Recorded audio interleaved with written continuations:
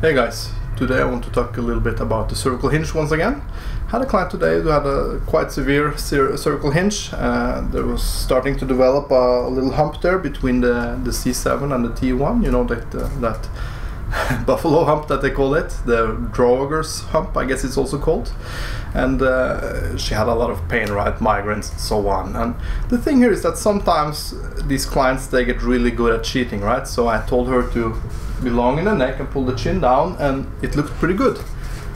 But sometimes it's not enough that it looks pretty good, it have to also feel good, right? So I ran my fingers down the spinous processes and I could feel a great indent, like a divot at the C7. So between the C6 spinous process down onto this the T1, I could feel a divot into the C7 spinous process. And of course this is also where the hump was located, right? So we can it's safe to assume that the deep neck flexors of that region is not firing properly. So once again I had to take the neck and really pull it up. I put my hand here and I pull it towards the roof and I repalpate, and of course this time it was perfect, right? But it was really difficult for the client to maintain that position.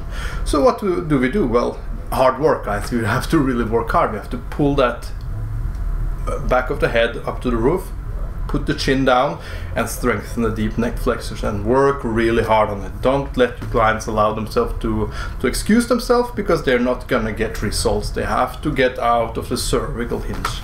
Okay, this is really important. I hope that you learned something from this. Once again, run your fingers down the spinous processes and feel for an indent. There should not be an indent there. There should be a relatively easily palpated spinous processes on the way down.